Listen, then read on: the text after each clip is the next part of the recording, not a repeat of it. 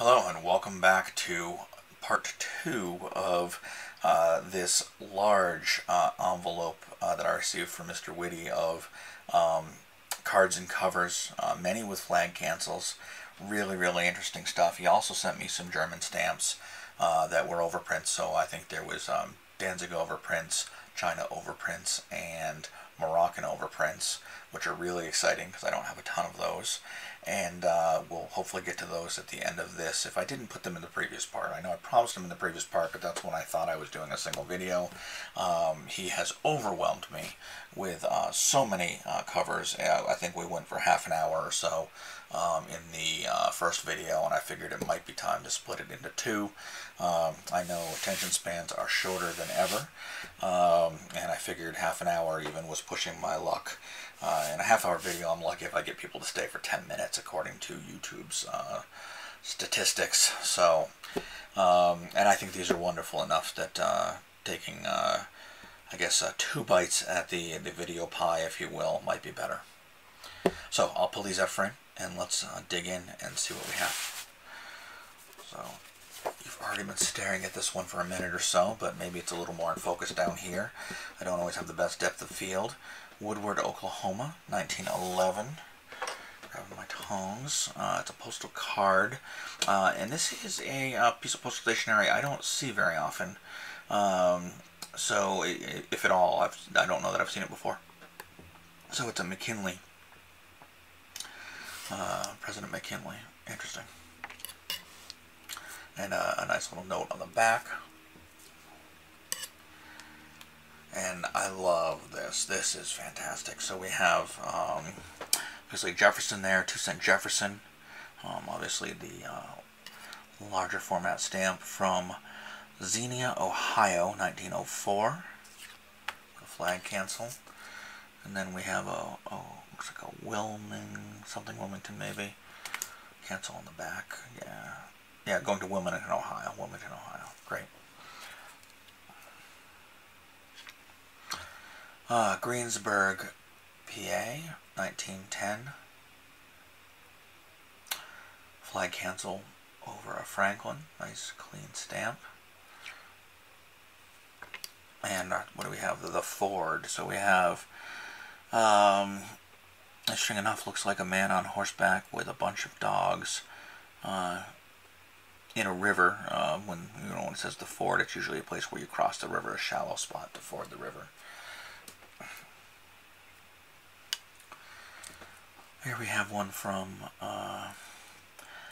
Calumet Falls, Oregon, 1916. Flag cancel over 1-cent Washington. And look at this, a Christmas. And what a great depiction of Santa Claus there with a pipe. Some holly leaves and berries. What a nice scene, actually, in the village there with nicely done. Next up, we have Freeport, Illinois, 1912. Flag cancel over 1-cent Franklin. And, interesting that it's upside down. Flip that way. Birthday greetings. I wish you health and love and mirth. That's a birthday one. I'm curious. I'm just going to do a flip here. So we go from this perspective over the top to be upright. I'm going to take a look at the next one and see if it's the same flip or whether or not it is. Quincy, Illinois, 1908. Flag cancel over a different Franklin, 1-cent.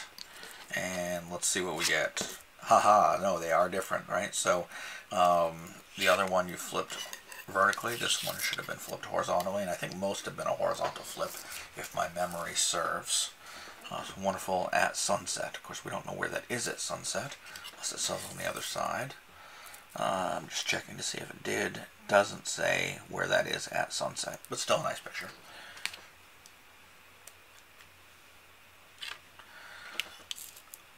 So here we go. Everett, Washington, 1908. I've been to Everett, Washington.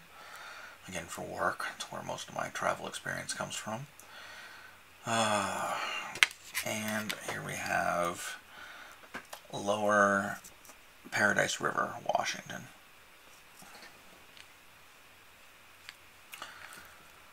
On this one we have Wheeling, West Virginia. Looks like a 1910 with a neat flag cancel with a 1 in it. And the card is heartiest congratulations.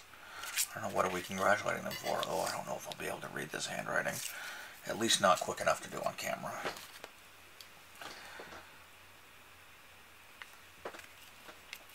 Taylorville,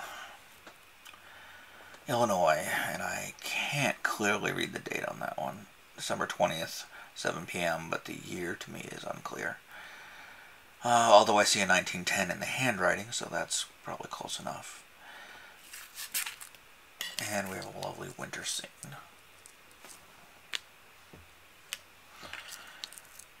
Here is a postcard. And what's interesting is we do this today, right? But somebody contemporarily, or maybe just when maybe it was a family postcard that was sold somewhat more recently, has obliterated the names and address. Fair enough.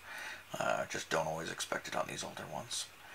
1910, Bath, Maine. Yep, I've been there many times.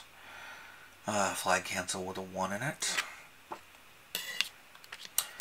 Bath, Maine is known for its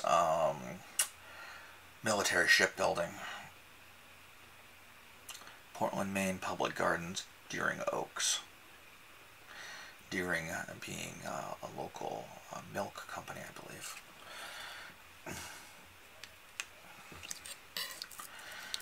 And Lewiston, Maine. Again, I've been there many times. 1908.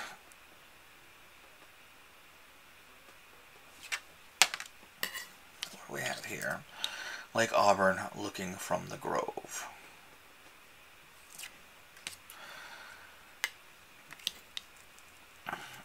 And we have Lodi, California, 1911. Flag cancel over Franklin. I like the darker and almost mottled cardstock. Oh, and look at this fancy side. New Year's greeting. And then just a simple from spot. So really just truly a quick greeting card, although there is some room for correspondence.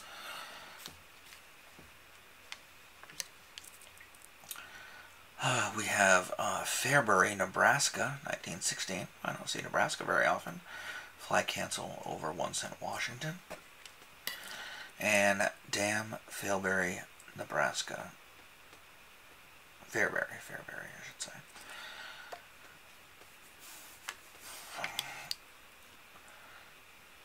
Fulton, Missouri. Topeka, Kansas on the other side, it looks like. Again, I'm not seeing the year clearly, although 43 handwritten in the card. In the state capital, Topeka. What a building. It's an ornate roof on the dome to that. Not just simply gilded, but appears to be designed as well.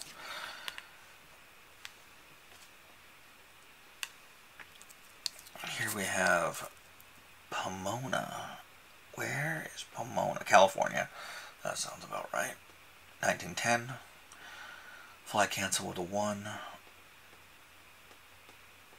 And this purple stamp in here. To avoid delay in delivery, have your mail addressed to street and number. Okay. Saw something similar to that before, but the number part was truncated, and I guessed wrong. I assumed street and city. Thinking street was inclusive of number, but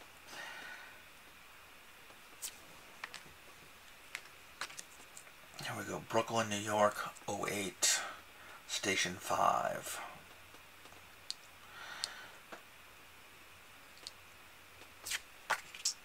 And Christmas bells, so a Christmas card. Here we go. Denver, Colorado, 1913, South Denver Station. And another Christmas card.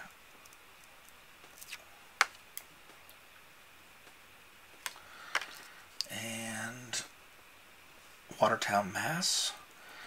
Not too far away. 1912.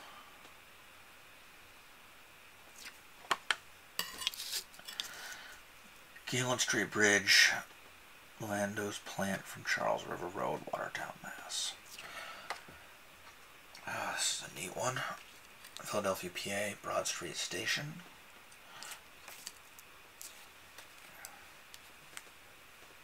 The heavy one, I'll check the inside of this one. Boston, Mass, again, 2-hour drive.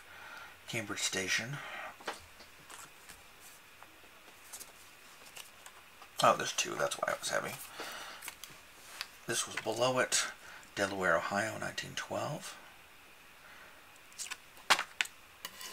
And Best Birthday Wishes. Oh, I can't tell you what the flower is. I've definitely seen it before, but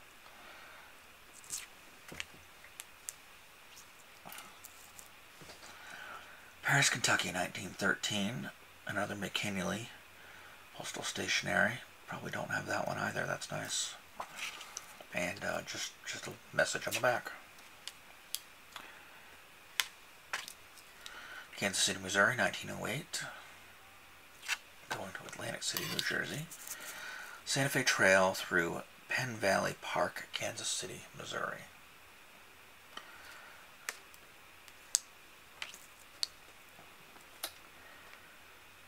Here we have Center Park, Kansas. No, Clay Park.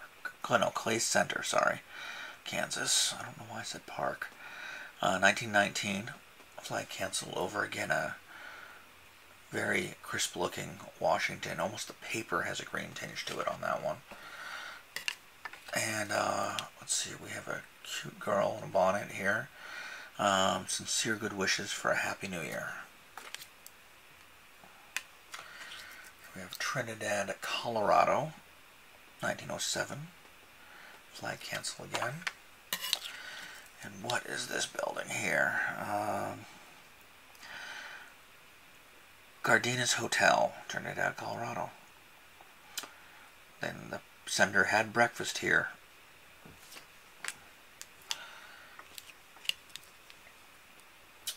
Here we have Zion City, Illinois.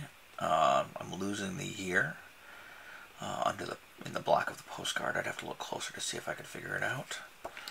But it looks like an 05 here on this side, and it is the residence and stables of the first apostle, John Alexander, Zion City, Illinois. Lorain, Ohio, 1909. Flag cancel with an upside down Franklin. And on the other side we have Institution for the Blind, Columbus, Ohio.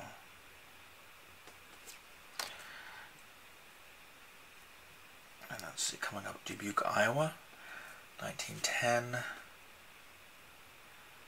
Flag cancel.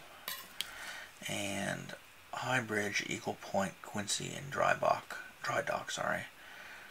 Looks like they float a lot of logs down that river as well.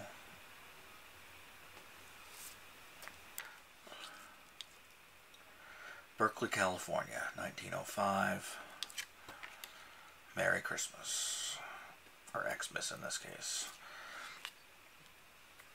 Here we have a foreign one, Italy. Oops, sorry, let me clean up my space here. Airmail to California. Pair of stamps. Again, I love it when there's multiple stamps on the cover.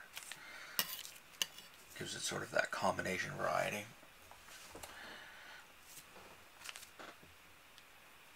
Oh, look at this. A 1 in 3 shilling from Ireland. Beautiful, beautiful design. 1961 it looks like. Love it.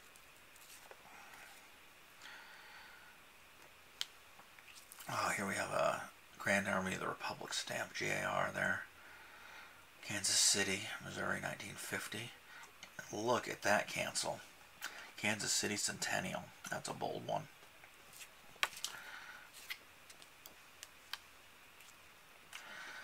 Ooh, I don't think I'm going to try to say that. I'll try, but I'll embarrass myself. Conshohocken, Pennsylvania, 1910. J. Wood Brothers.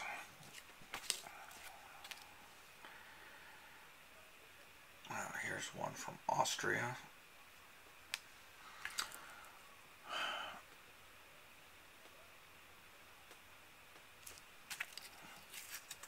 Look at that neat design. Children playing.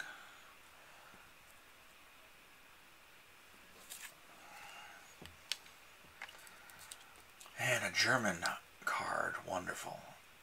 Bremen, canceled, 1903. And what do we have here? Can I figure this out?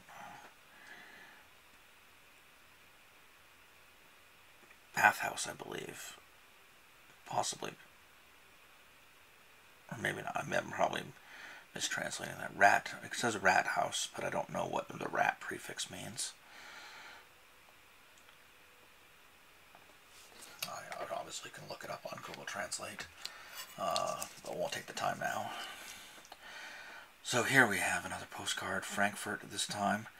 Looks like 1905, I think. And going to Alexandria, PA. It was received then. How long did it take to get there? We were November 26th to December 8th. So week and a half to get there.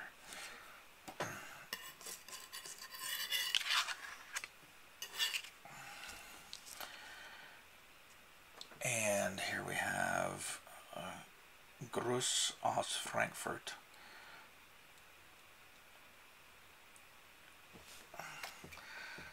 Here's a neat one, another postcard from Germany, this time Munich, with a Bavarian stamp, 5 Pfennig, and again, incredible handwriting. Jealous. And, well, there's a baby, if I've ever seen one, with a nice liter of beer. They start young in Germany, I guess. I was lucky enough to go to, I think, it might have been opening day of Oktoberfest, probably 10 years ago now in Munich. Again, I was there for business, and I only could stay for a couple hours. It was the day I arrived, so I was exhausted, having taken the long flight. But, you know, once-in-a-lifetime experience, so wonderful. And I have a date on here of 1898 on this side. Yeah, wonderful. Love that one. That might be one of my favorites out of the lot. I've seen so many, it's hard to say if it is my favorite, but at this moment it feels like it. It'll take me several times going through to really get all of this. So San Diego, California, 31, with another airmail saves time with the airplane cancel over at Tucson, Washington. And somebody doing some math on the back. Getting down there, probably in the last 10 here. So we have, this one's a little harder to read, it's pretty spongy, but it's from Spain, and I believe that chauffeur tax is a postage due of another 10 centimes, so that's going to be French, I believe, so probably Spain going to France. Yeah, it was from Spain, from Madrid, sent to France, so that's actually pretty neat. So stamps from 2 different countries, one of which being a postage due. Wonderful. I love to see that kind of complexity. This makes it so much more interesting. And what a great scene here of Madrid. Horse-drawn carriages. Looks like tram cars. People in the street. Wonderful. I've not been to Spain, believe it or not. I've been to quite a few countries. Spain is not one of them. And Heidelberg, Germany. Look at that Reichspost. That's an older one. Love it. From or received in Boston, Mass. Quite neat. I'll have to look up that as well. Is that part of the envelope, or is that added by the Postal Service? I'm not sure. I'll have to learn about that. And now we see the side where we have a bunch of buildings. I'll let you read for yourself. 1897, handwritten there, May 30th.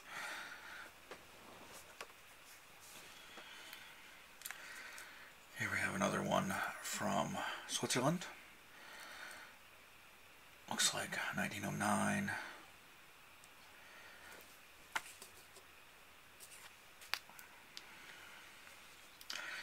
Here's one with 4 stamps from Argentina.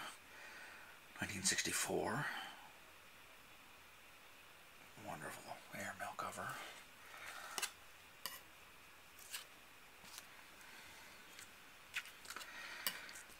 And here we are, another German one. Paul von Hindenburg, 3 Pfennig. From Berlin. I don't quite read the date carefully or easily there. Maybe I see a 1, so I would guess 31 maybe, based on the stamp, but I'm not sure. And a neat cancel. Looks like a phone, handheld phone. And this one this way. Oh, I love this. What a great design.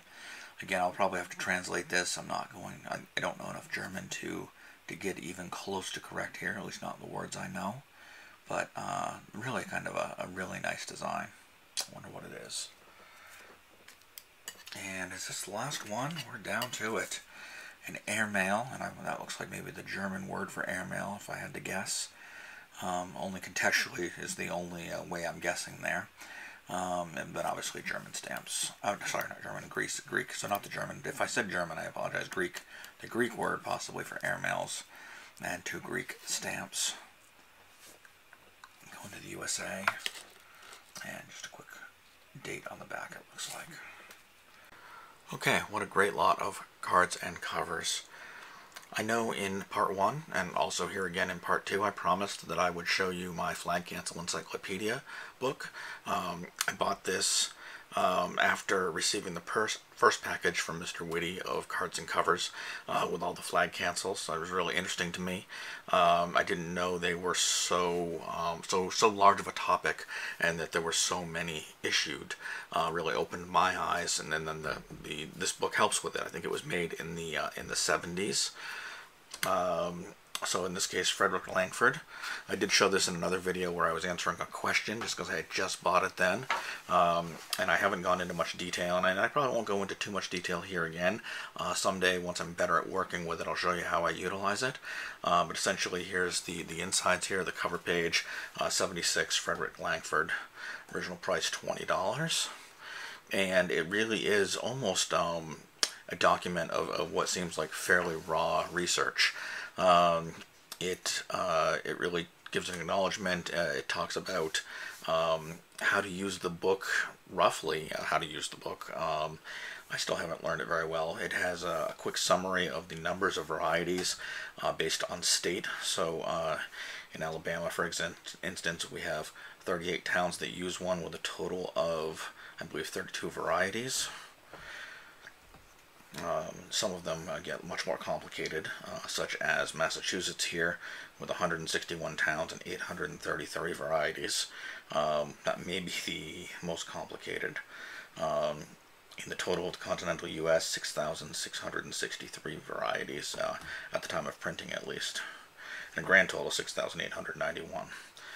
So we have some dependencies, seapost, streetcars, naval ships, that sort of thing. Digging in a bit further, we have glossary of terms, which is very helpful. And then as we get into here, it tells us how to read the listings. So there's town names, dial type, flag type, contents of the die space, year of installation or discontinuation, both are figures there, and value of flag in cash or percent points. I don't know what that means. But in any case, you know, being able to attribute your postmark to one of their own varieties, for me, is something that I find exciting. I like to always do the best attribution that I can. So we see some examples here. So Capitol Hill Station from Taft, California. I don't think I've seen that one yet, but I'll certainly be looking through these. I've ordered some postcard and cover sleeves so that I can better organize them. I know a lot of them already came in sleeves, but some that didn't I'll be putting in sleeves, and then I think I can put a document on the sleeve that will allow me to document what I've learned about it. So that's my plan for the future. Thanks for taking a look at my book. And next up, because I did make 2 promises, we'll dig into those German stamps. And as promised, I will pull down the 3 cards of stamps from Germany, which I'm very excited to see. We're going to start in order, I guess. We'll pull out the One's from Danzig. I think, you know what, I will pause and, no, I'll leave it here. We'll go with this Zoom. I'm running out of battery, so I ought to wrap this up. So, Danzig. We have a 25. Let's see, it'll be in frame here. A 20. Let's see, an 80 over, I'm going to guess, actually I'm not going to guess, an 80 over something. I'll have to look them up to see what that is, or look a little closer. A 60 over something. A 25 over something. These are all Germania issues, by the way. A 10 over something. And a 5 over something. So all mint except this one. Really, really nice. I'm going to leave those out and hopefully have room for the next. Yeah, I think we will. And here we're into Morocco. So here we have a Morocco overprint. 25 over 20. And there's two spellings of Morocco. So these are with K. So earlier and later issues, and I can't remember which one's earlier and which one's later. But these ones have the, I'll get these in order if my battery doesn't run out on me. So these are with K, but then I see one here with the Morocco spelled with C's. It's a mint one. Morocco with C's. I'll be nitpicky and try to get them in order again. Oh, I'm going to give up now because now I found a 3. Morocco with K's. Put that up in the top row. And then this one's even a completely different font, I believe, than either one of them. It's even older. It's the Reich Post. 3 over 3. Those are wonderful. And now, let's see if I can get these Chinese ones out.